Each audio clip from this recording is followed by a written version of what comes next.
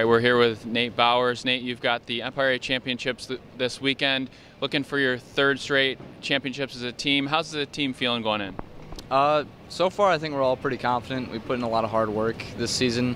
A lot of really good guys joining the team this year, so I think we're going pretty confident that we can win another EA title. Well, we're returning a lot of scores. So there you have Nate Bowers, who was runner-up last year. You have Kay Deals, who was the Rookie of the Year. And you have guys like Matt Ryman and Nate McNally, who were first-team All-Conference. But at the same time, we also had, Ethan Kenyon come back and really kind of challenge our top five. And same thing with two freshman guys, along with Joey Everts and Antonio Benitez. So there's a lot of guys competing for first and second team All-Conference just on our roster alone.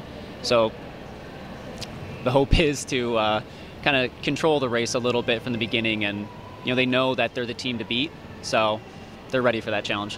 Now, the last 2 years, Fisher has won. You've got a lot of the same talent as last year with a lot of all-conference selections. What's it going to take this year to win it all?